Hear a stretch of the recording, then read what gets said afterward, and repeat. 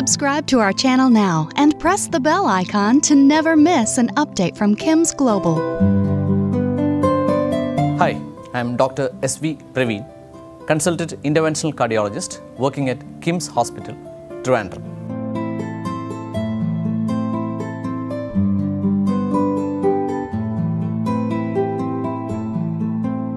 Heart attack or heart disease happens due to blockage in the blood vessels of the heart.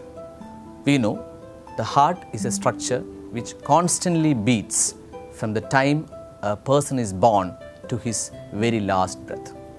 So to keep the heart supplied with nutrients and blood to beat, there are blood vessels which supply blood to the heart. These blood vessels are called coronary arteries. When a blockage in one or more of these coronary arteries develop, we have heart disease or coronary artery disease. When these blockages are very tight or significant blockage happens, we need to treat them.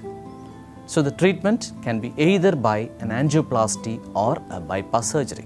In an angioplasty or a minimally invasive procedure, what we actually do? We put in tubes through the blood vessels of the groin or the hand. And through these tubes or catheters, we go into the occluded or narrowed blood vessels of the heart. We open up the blocks, we put in a stent, and that is called an angioplasty.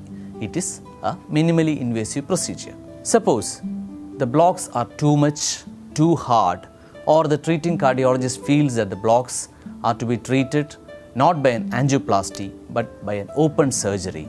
We call it a bypass surgery. The bypass surgery is done by the cardiovascular surgeon, where we open the chest by an incision.